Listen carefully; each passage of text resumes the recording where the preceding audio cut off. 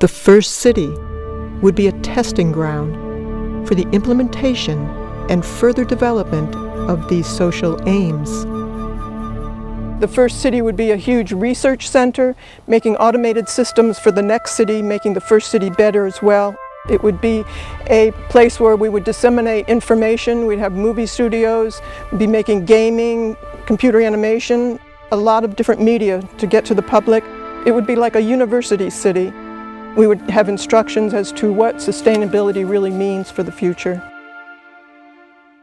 The cities of the future are circular, not because I like circles. It's because you only have to design one segment of the system and then reproduce it in pie-shaped sectors, and that would be the most economical way.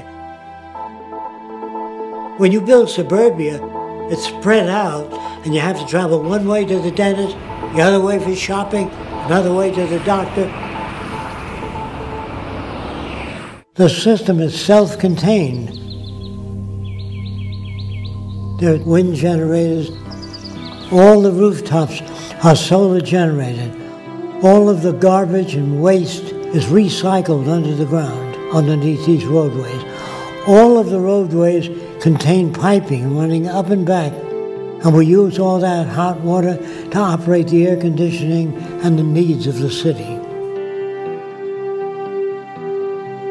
Now these are where the residential district is.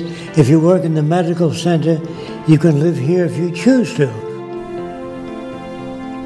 So this is essentially a collection of variations in houses.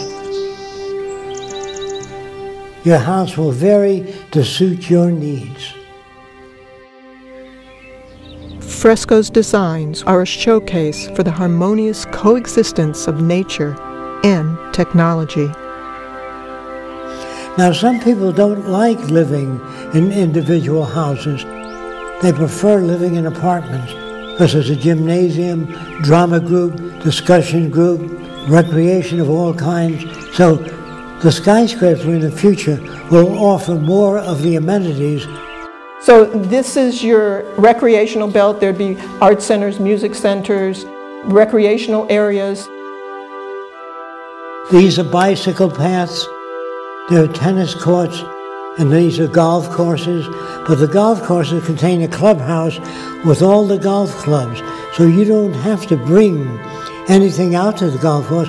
You stay there, play golf. When you're through, you leave your clubs there. These are access buildings where anyone can access books, a violin, musical instrument. Anything that they want is free and available. These are your research centers. Everything studied in these areas is to improve your standard of living and everybody else there.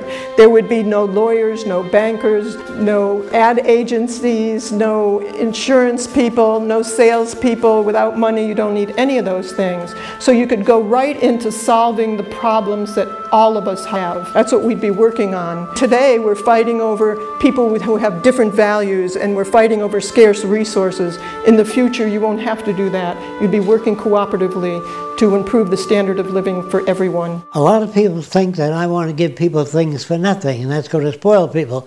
The fact that you're born in America, you'd have nothing to do with the airplane, the telephone, the railways. It's all here. And you're lucky because you inherited that, just being born here. That doesn't spoil you. So there's really no basis for crime. Since anyone can access anything they need, no one's going to hit you on your head and take your wallet because there's no money in it anymore. The monetary system has been surpassed.